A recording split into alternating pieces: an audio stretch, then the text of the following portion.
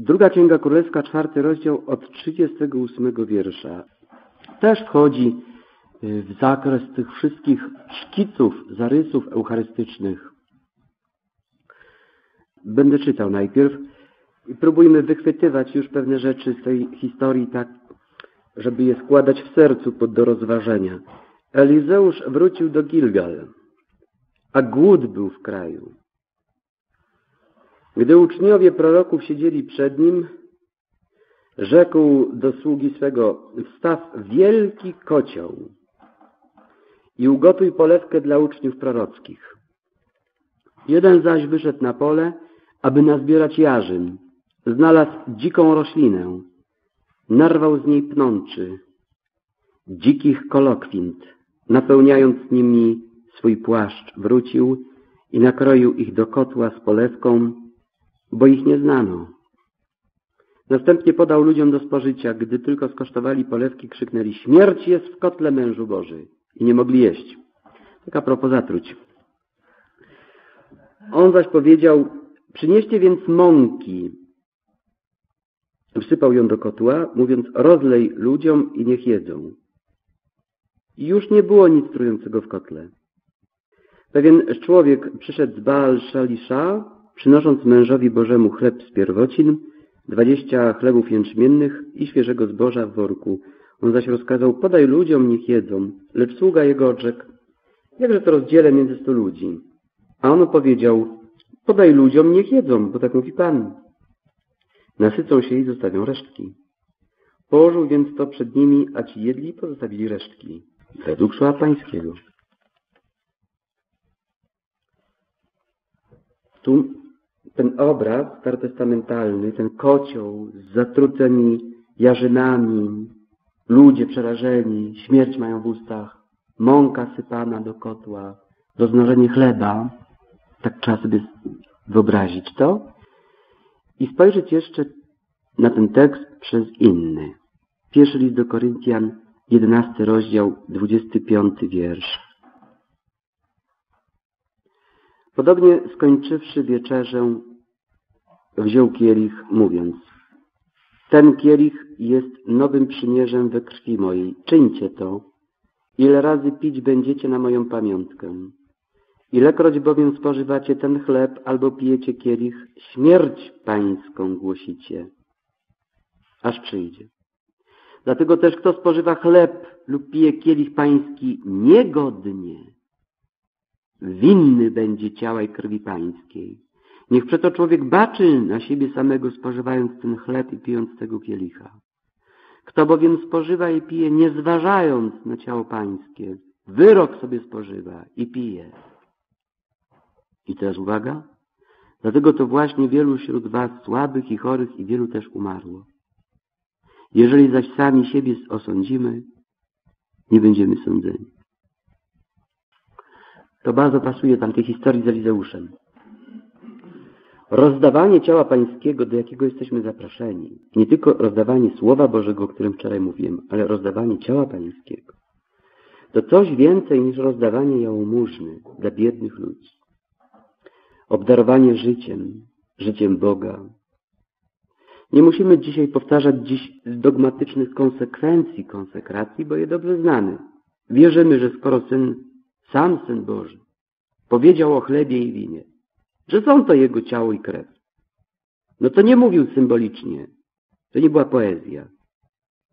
To nie była metafora. To nie była przesada literacka ewangelistów. Ale zaiste tak chciał i wiedział. Wiedział, co mówi. To jest ciało, było ciało. To jest krew, jest to krew. O sposobie i warunkach tej obecności na pewno szerzej wam się mówiło na wykładach. Nas interesuje dziś tylko jedno. Skoro w to wierzymy, że Bóg chce nas uczynić sługami Jego ciała i krwi, jak to czynić? Kim być wobec takiego zaproszenia? Chcemy dzisiaj też w tym dniu rekolekcyjnym rozczytać zamysł Boga wobec nas. W tych obydwu czytaniach zaproponowanych przeze mnie mamy jeden motyw. Godność rozdawnictwa. Czystość posługi, nie? Ktoś tam wrzucił troszeczkę jakiegoś zatrutego. Wszyscy umierają. Jeden tylko zdecydował się, wszyscy umierają.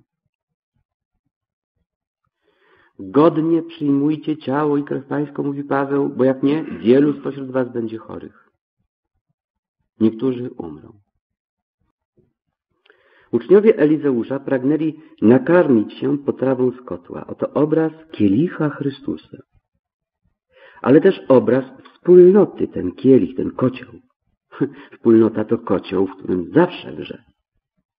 Jeden z nich nazbierał dzikich roślin z pola, pnącza kolokwintu i wrzucił do potrawy. Pokarm stał się zatruty.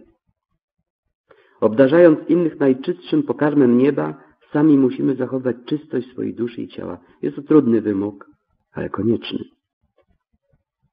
Każdy, kto przychodzi do przychodni krwiodawstwa, nie może oddać swojej krwi, chcąc uratować innych, jeśli ma ta krew jakiegoś wirusa na przykład, nie?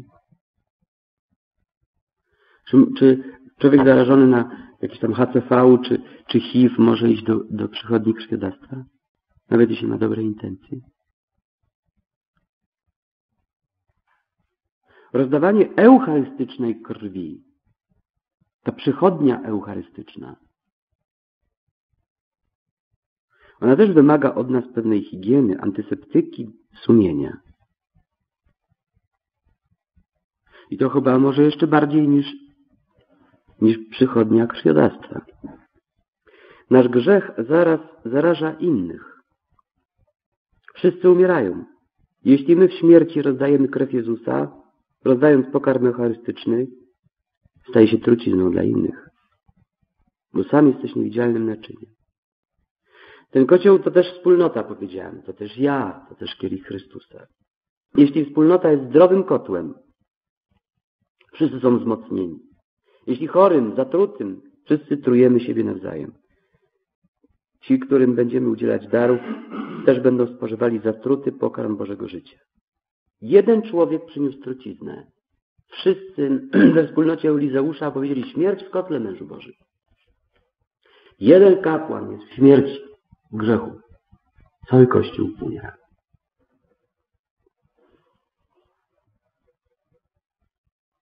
Dlaczego? Ponieważ pokarm eucharystyczny najpierw nas wypełnia i najpierw w nas powinien sprawić skutek jeden. Życie wieczne, miłość bratnia. Jeśli nie pozwolimy na to we własnym środowisku, na pewno nasza posługa będzie toksyczna.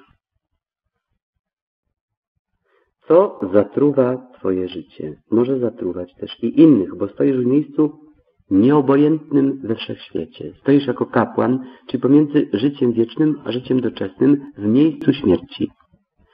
Musisz być zawsze nietoksyczny. W najgłębszym znaczeniu. Co zatruwa najbardziej? Co jest najbardziej toksyczne w Kościele? Co jest najbardziej trujące we wspólnocie? Powiem wam.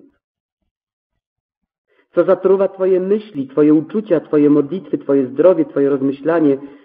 Co Cię zatruwa w stosunku do wspólnoty? To, co Cię uprzedza do innych. Że nie możesz z nimi jeść przy jednym stole? Co zatruwa Twój sen i nie pozwala spokojnie zasnąć? Osąd. Psalm 58 mówi w 2 wierszu do 7 tak. Wielmoże, czy rzetelnie wydajecie wyroki? Czy słusznie sądzicie synów ludzkich? Niestety, popełniacie w sercu nieprawość. Wasze ręce w kraju odważają ucisk. Od łona matki występni zeszli na bezdroża. Od urodzenia zbłądzili głosiciele kłamstwa. Trucizna ich podobna jest do jadu węża. Zobaczcie, jak to jest wyraźnymi słowami napisane. Trucizna ich podobna jest do jadu węża. Do jadu głuchej żmii, co zamyka uszy, aby nie słyszeć głosu zaklinaczy, głosu czarownika, co biegle zaklina. Boże, zetrzyj im zęby w paszczy. Panie, połam zęby lwiątkom.